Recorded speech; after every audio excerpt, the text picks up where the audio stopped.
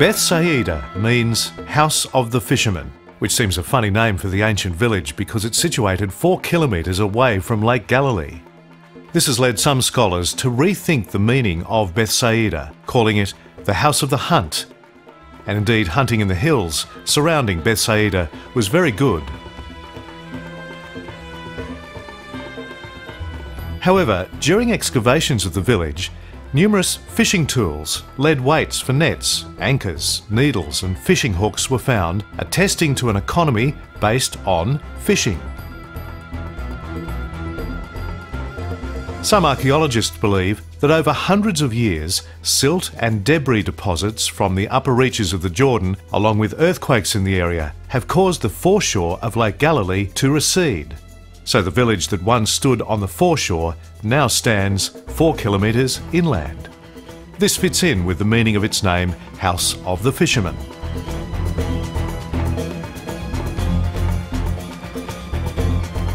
The history of Bethsaida village dates back to the 10th century BC. Originally, it was a small settlement in the Geshur kingdom. The Bible tells us that Joshua and his army were unable to depose the Canaanites who occupied this area.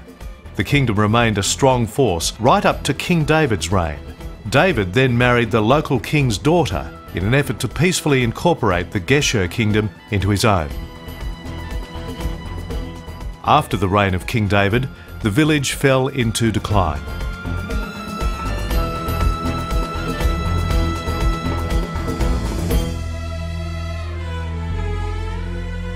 The Romans eventually took control of the area around 40 BC, and the village was placed under the jurisdiction of Herod the Great, and in turn his son Philip inherited it. According to the 1st century historian Josephus, Philip made Caesarea Philippi his capital and developed Bethsaida into a seaside trading centre. He renamed it Julius in honour of Julia Livia, wife of the Emperor Caesar Augustus and adopted mother of the then reigning Emperor Tiberius. However, the name didn't stick. 3 of Jesus' disciples, Philip, Peter and Andrew, grew up here. However, Peter and Andrew moved to Capernaum to live with Peter's mother-in-law and establish a fishing co-op with James, John and their father Zebedee. The fishing was better at Capernaum because of its location, adjacent to the warm water springs, which attracted the fish. Jesus passed through Bethsaida on several occasions. The Gospel writer, Dr. Luke, stated that the feeding of the 5,000 Jewish men and their families occurred not far from here. Jesus also performed a few miracles here, in particular, healing a blind man. Sadly, Jesus grew increasingly frustrated with the residents of Bethsaida for their lack of repentance. He declares, "Woe to you, Bethsaida! If the miracles that were performed here were performed in Tyre and Sidon, they would have repented long ago."